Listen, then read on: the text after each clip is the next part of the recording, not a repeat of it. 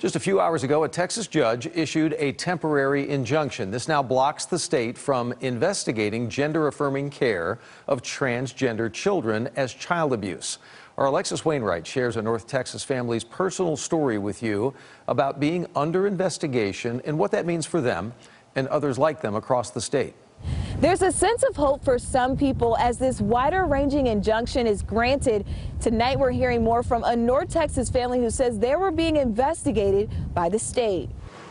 A Texas judge has officially stopped the state of Texas from investigating parents of transgender children for gender-affirming care. That's relief for the families that have been involved and a lot of folks who are following this case all across Texas, particularly the LGBTQIA+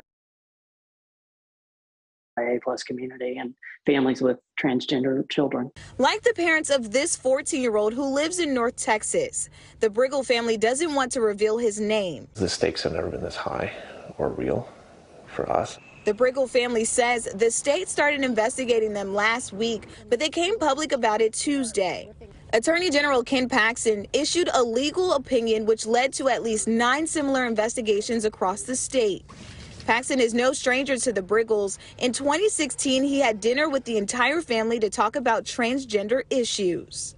They know we're not child abusers. They know we're not child abusers. He sat at my table and broke bread with my family and then says that families like mine should not exist. It's a political stunt. Friday, shortly after the decision was made in court, Paxton tweeted, quote, Democrat judge tries to halt legal and necessary investigations into those trying to abuse our kids through trans surgeries and prescription drugs.